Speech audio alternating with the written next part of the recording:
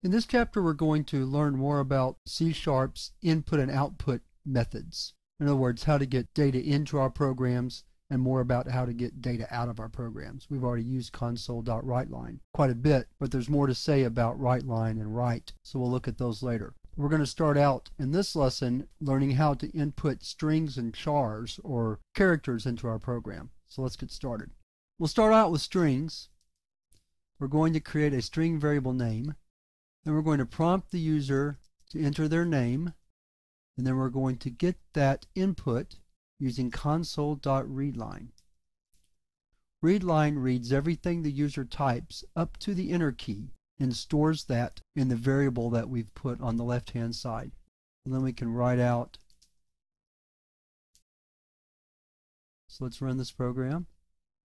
So if your name is Mary Smith, your name is Mary Smith. So you see what happened. I typed Mary Smith and hit the enter key. Mary Smith was stored in the variable name, which you have right here. And then we wrote it out. Your name is Mary Smith.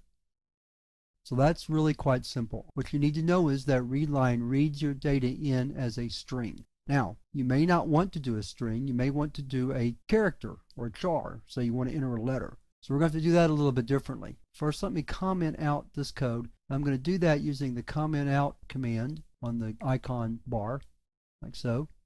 That comments out all my lines at once, saves me a little bit of typing. So I'm going to create a variable, char letter. I'm going to prompt the user to enter a letter, enter the letter, Y or N. And then we're going to write letter equals, and now here's where it gets a little tricky.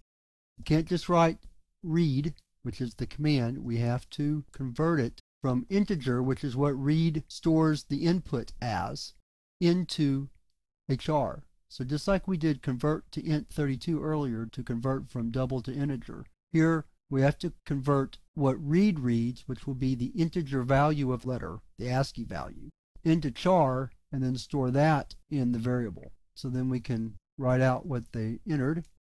You entered space and then the letter, and then we'll put a period again to be grammatical. Let's run that program. We'll do a Y. You entered Y. And that would work with any letter, of course. What we've seen in this lesson are two ways to read data into our program. Using console.readLine to read strings, that could be one word or a whole sentence, even more than that, but generally it's going to be limited to just a few words. We saw how to use read to enter char data. We just had to make sure that after we used console.read that we converted it to char using convert.toChar. So that wraps up this lesson on entering strings and character data. Now let's move on to the next lesson where we're going to learn how to enter numbers.